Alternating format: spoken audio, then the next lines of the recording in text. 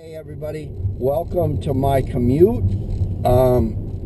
Those of you that are avid or even rabid supporters of my channel know that I've been shooting the open and close of my last couple of episodes during my commute. It certainly gives me a more positive way to use the collective 3 hours a day I spend in the car getting to and from work. And I certainly enjoy doing this much more than blowing the horn, swearing at other drivers, and have them swear back at me.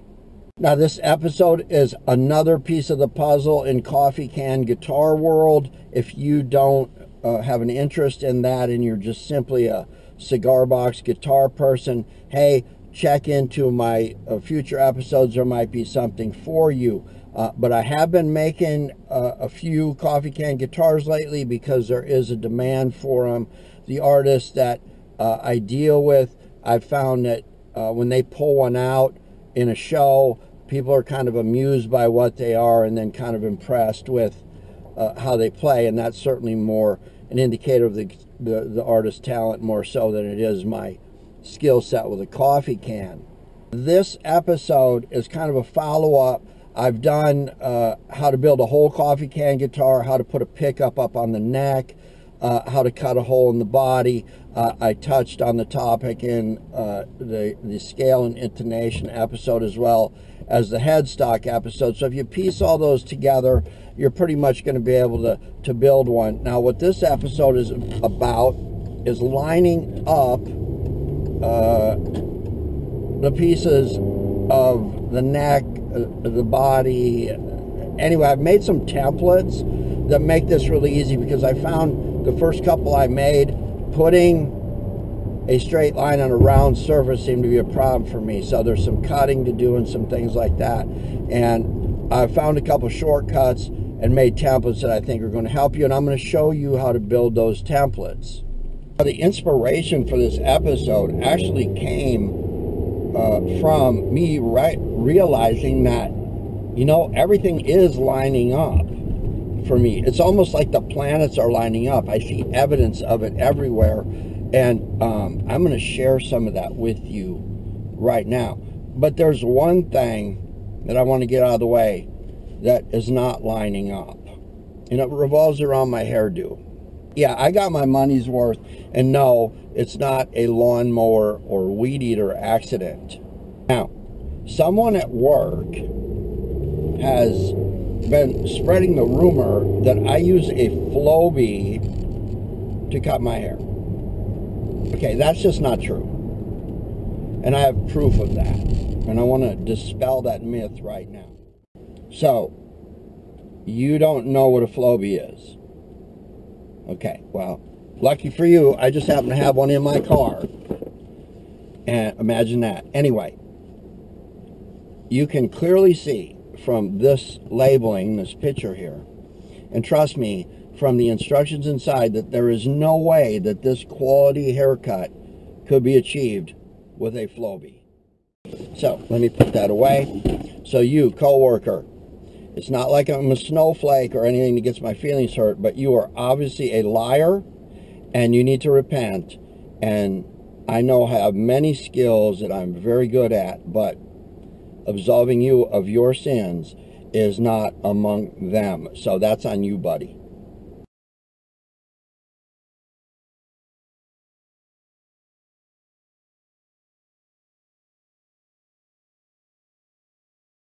Hey, all right, here we are at the workbench, and the clown suit has been replaced by the Mr. Airplane Man t-shirt, see that, and the Quiet Birdman baseball cap.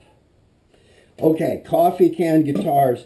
Yeah, I've been building a few of them lately, and you know, the first one I built, it's long gone out on the road somewhere now, but you'd be surprised at what it takes to find the way to line up the neck right, where you get this hole right, it's deep enough and wide enough to fit the neck in. But while I got this one out, you know, I've been lucky with this one. I got Colin and Cameron from Smokestack Relics.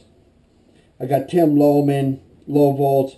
Reverend Peyton, you know who that is, Luther Dickinson, Catfish Keith, and of course the one that's most important to me, my own Tammy. But I love this guitar, and of course it's the one that won the local county fair. So I did an episode a while ago, and I'll send you a link. That'll be up in the corner up here in a second. There it is, about how to cut this hole in a coffee can so it will saddle your neck in like so. Everything be tight. Now, I am still working on this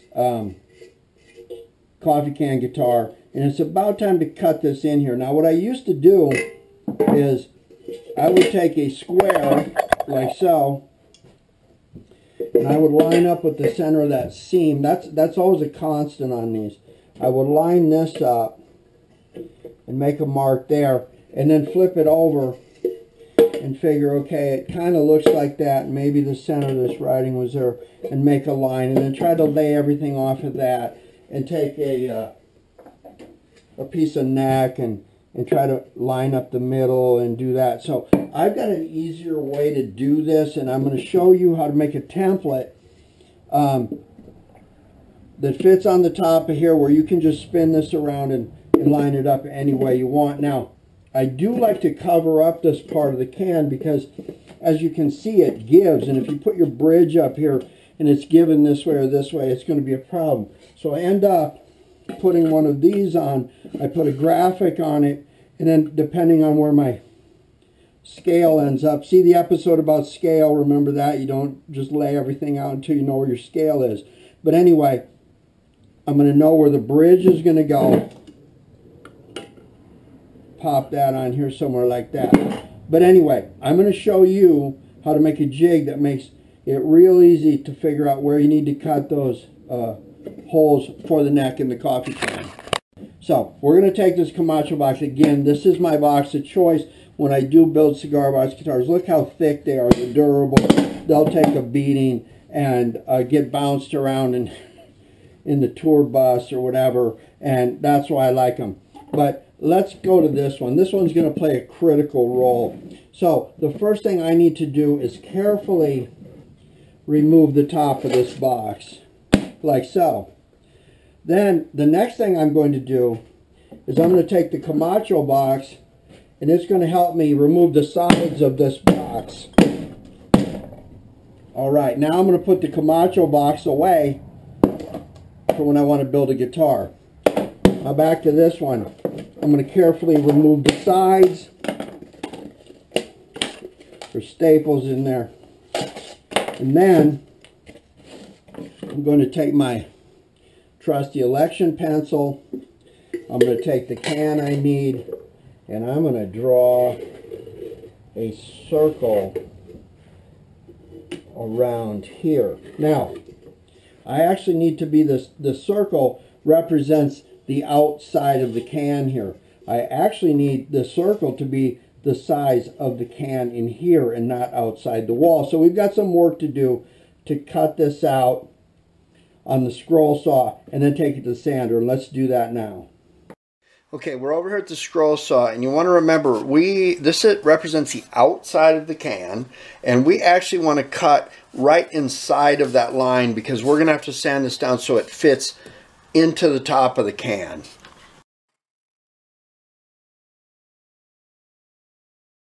Okay, so we're done with the scroll saw. Now we're going to grind this down on the belt sander to where it fits right down in here. Now when you're doing that, you're kind of letting this spin around. You're going to be firm with this, but not so much that it creates a flat spot. You certainly don't want to be working down in here, because if this touches here, what touches here, it's going to kick back at you. But anyway, let me sand this down and show you.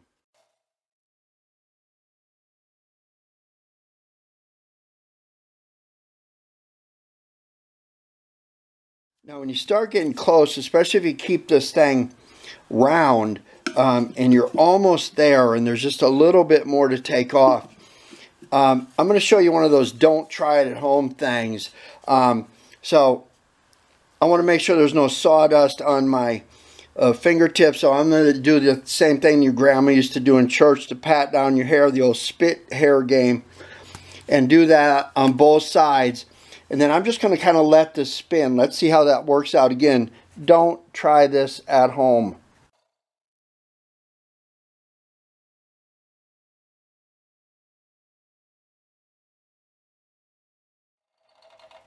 All right, there we go. That fits in there perfectly. This will become our template. And now, when we trace this out on another piece of wood, because it fits in here, then the next one will fit, and we won't have to do this every time so much that we take it to the scroll saw. All right, back over here. I've got a couple of these caught. Whenever you're making or doing a task like this, always cut a few so you're ready to go. And you want to remember that these coffee cans, these old, I always use 2-pound coffee cans. Regardless of the brand, they're all a standard size, so it never hurts to have a few of these around. But instead of having the outer perimeter now, we have the inner, and we have a template. So you want to put that away. Now there's something else that we want to know in order to make the template, and that's kind of where is the center and where is a straight line on the circle. Now we could take one of those rulers that finds the middle, or if you don't have one of those and you know that if you start at 6, 3 is over here and 9 is over here, you can do that. Or there's a really easy way to do this, and that's just to take a piece of cardstock and draw a circle. Now, I could do the same thing with a razor knife, just go around and end up with a circle, or in this case I'm going to use a scissors to cut the circle out. Okay, there we go. I've got a circle here. Now if I fold it in half, like so, I've got a straight line. If I fold it in half again,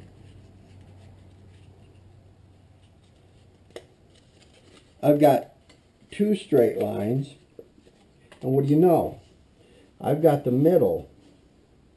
Hope none of these cans are in the way. But I've got the middle. I've got a straight line there, here, here, and here.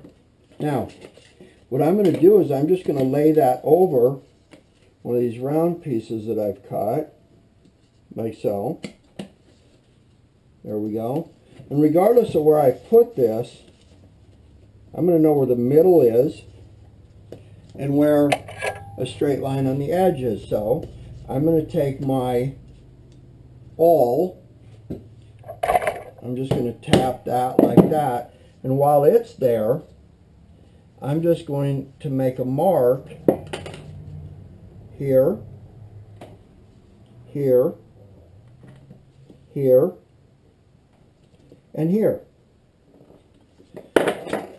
Now, with those marks, I can take my flush cut saw, find the mark, and I'm just going to put a little mark right there, right there,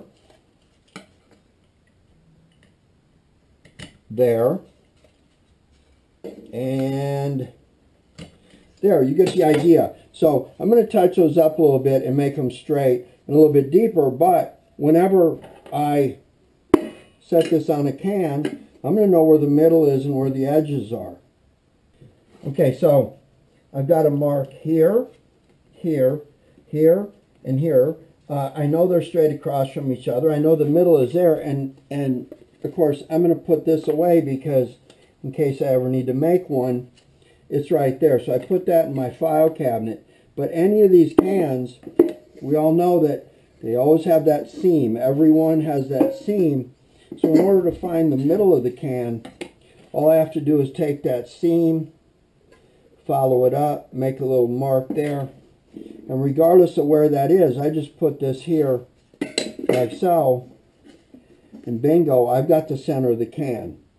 I've also have the ability to line things up over here. I could divide this into quadrants in case I wanted to put my jacks or my volume controls, whatever I want to do. It gives me a mark to do that. Now, I'm going to do the same thing, make similar marks on another one, because we're actually going to use 2 of these for a template. This one is actually going to be used later on. I'm going to mark it off, and I'm going to be able to put the pattern here for where we bolt through the top to put the neck on, and then put the nuts inside the can. Okay, I've got a piece of neck board here. It's just stock. I've not done anything with it yet. I'm going to put this under here because I think it offers some contrast. But I know that this is 38 millimeters wide, or 1.5 inches, and I'm not going to have the metric argument again, but I've marked it off at 19. I'm going to do the same thing about right here. That way I know where the center is. Now, I'm going to try to make something where this piece of wood, along with a couple that are long enough to, let me get the right can here, to match this hole starting at the top of the can there. So what's going to happen here is I'm going to take a piece of this, I'm going to mount a piece of this on top that's long enough here, and then do the drop downs, because this sits down in here. This will come off flush, and then I just make a mark here. I don't know if you can see that or not, like so. And I attach those to that piece that's sitting here. So I can take my square here. Could have been a little bit better prepared, and put that there, and I know that that mark is right here. Now, I'm going to take this handy dandy gadget, because I know this is the middle, I know this is the middle, and I just can basically line up the middle like so. Better yet, I could put my square on it, run it down the middle, and then I know by putting this here and this here that I am in the middle. Now that I know that I'm in the middle, see there, I can see the line through my cuts. I just do this. That's going to be the edge of the can. So what I'm going to want to do now is that line that I marked here that represents this, there it is. We'll just do it again. We'll make a mark flush with the top of the can there. And I need to cut 2 of these. They will sit right here. We know that the edge of the can is here, and be like one there, one here. Then this will attach to here. We'll actually attach this to here. This will actually sit on the can like this. Of course, this will be upside down. We flip this over, and it will sit there, and we will know exactly by lining up this center line from underneath with this ridge again, everything will line up perfect. So now I'm just going to measure. I'm going to give myself enough room where this sticks out a little bit. I'm going to go from there to there. Give myself a line, mark that off, and then I'm also going to take these, make a mark there, make my cut there, make my mark there, and now I can take this to my chop saw and very quickly knock these out. Alright, I have cut this like this. I'll be able to drill a little hole in here to hang it up on my pegboard. But, again, using that mark there and that mark there, I'm able to mark the radius of the coffee can, know that I'm right in the middle, because I've marked these lines here. And then I've used the cut can to mark the hole. I know that it fits because it drops right in there, if you can see that. So what I'm going to do now is I'm going to set a can on here like so. My marks are covered up there. And I'm going to put these here. Now I want you to notice that the top rim of the can sticks out ever so slightly. I don't want to just put these on here and then glue this directly there without the can there, because what I'm going to want to do is I'm going to want to make sure that that fits. Again, that ridge sticking out. If I glue without that there, it's going to give me a problem. So I'm going to take some Tite Bond and I am going to glue these here, but I'm also going to glue this onto here. So get some Tite Bond, put it on here, here, and I'll show you what that looks like.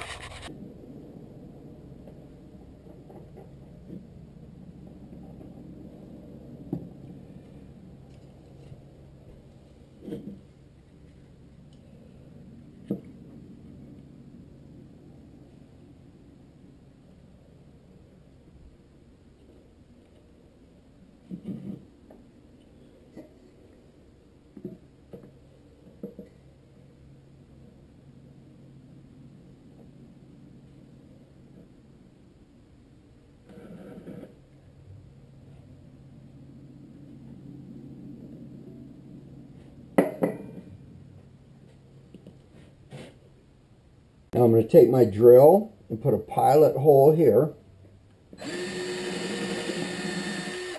And I'm going to put one of the little screws that we put our tuners in with here. Then I'm going to do a final check to make sure that that can drops down in there like that. I'm going to flip this upside down with this in place with the screw, and then I'll be able to run a couple of screws in from this side and let it set up overnight. I don't have to worry about that being in the middle because these cans drop down right there. And you know from watching the cigar box or the coffee can guitar episode, that's where I like to put my piezo down in the slot where the wood drops or lays over the top of it. But anyway, we just carefully flip this over. Make sure everything is okay. Push down. Now I'm just going to put a couple of longer screws in here to hold this, and I'm going to let it set up overnight.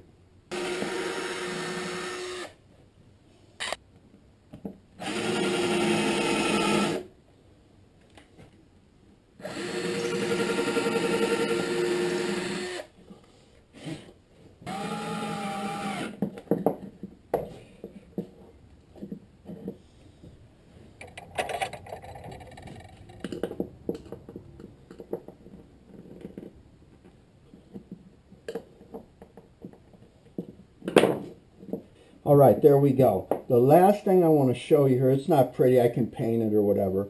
I'm also going to drill a hole through here so I can hang it on the wall like so. But the last thing I've done here is I found the center of these two guides that ultimately show me where I'm going to have to mark my can.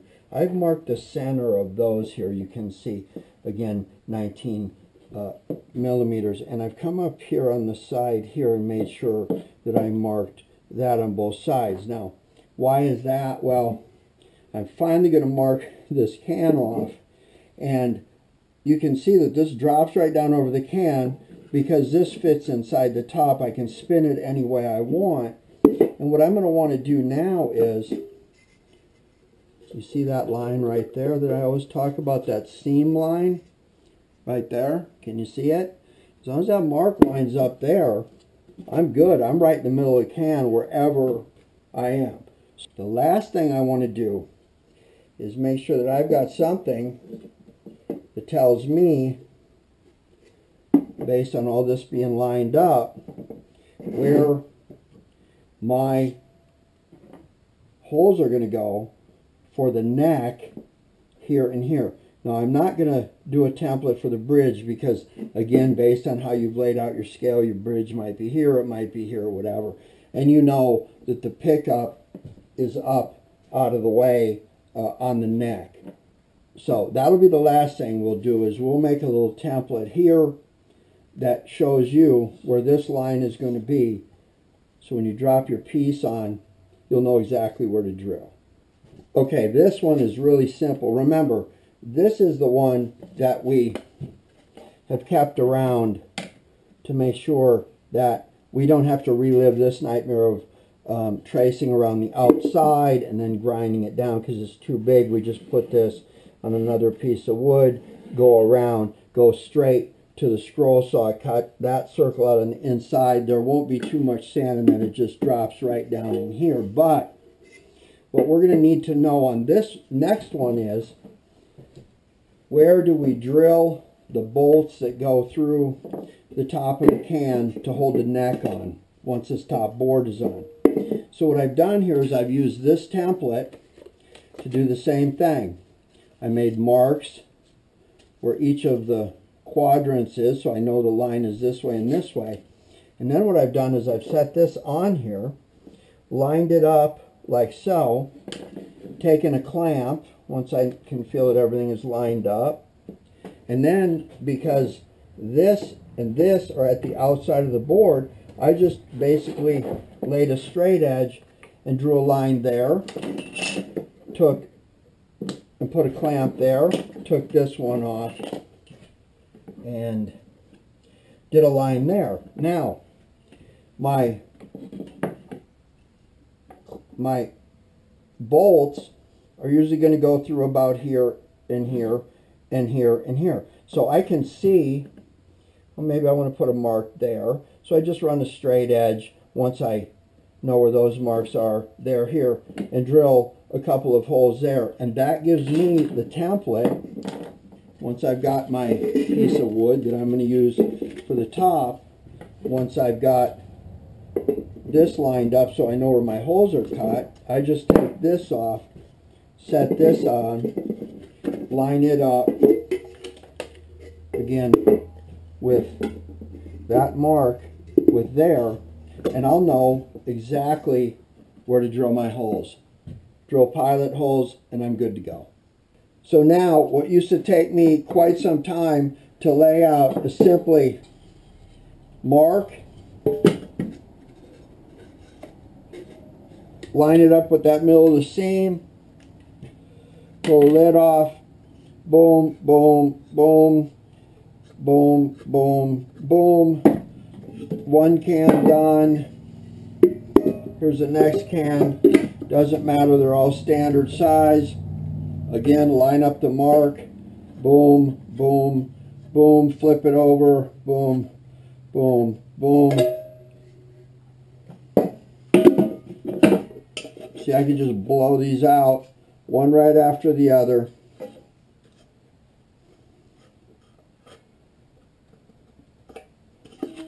Just like so. Okay, cut them out, slip in the neck, drops right in. Notice I've got that drop down done. We've talked about that before. Put this end up, get both ends stable, like so. See, I've got that marked and that marked. Put a piece of wood in there, doesn't matter which way the wood is turned at all, because I've got that mark, that mark. I've got this being the top, center line there, line up that mark and that mark, simply hold it there,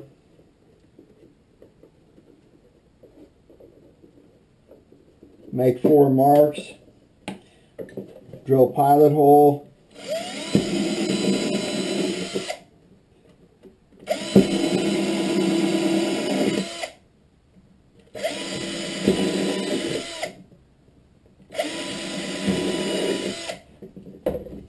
grab the other drill,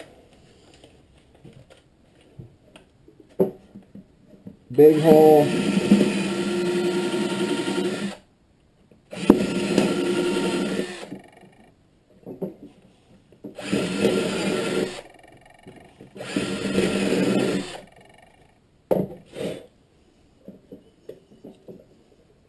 These are through. Now I'll take this, hold this, go all the way down through the neck.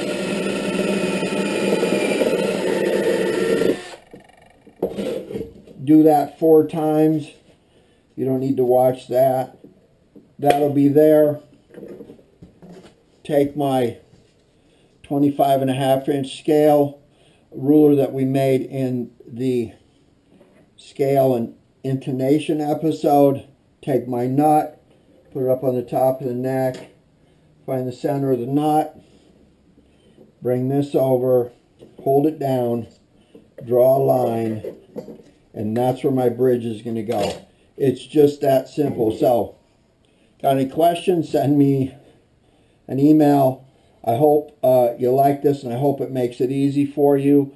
Give me a like, check out my playlist, and I'll see you next time.